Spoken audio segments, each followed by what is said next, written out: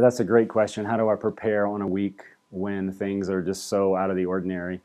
Um, it's still a mystery to me in some ways, like much of the preaching craft. But I would say a couple of things. One is the preparation was living the gospel in the midst of the city in that week. So we had an impromptu worship service that was pulled together by staff and leaders in the congregation that brought people in from the neighborhood I've never seen before in church. Um, we followed that same evening. This is a day after. There was a lot of looting and burning and that kind of thing.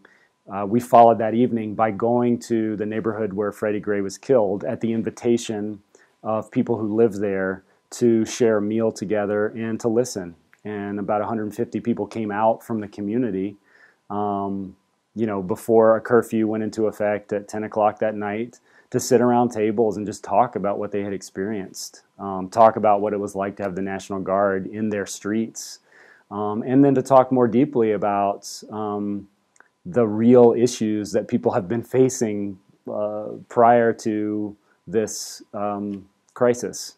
The lack of jobs, the frustration of young people not having anywhere to go or anything to do, the lack of opportunity for families to be able to transition from a life of poverty into something different, and the feeling that leaders don't really care.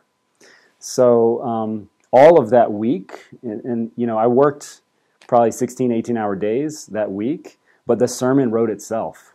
That was probably the easiest sermon for me to write that week, just because the gospel was so clear in the street.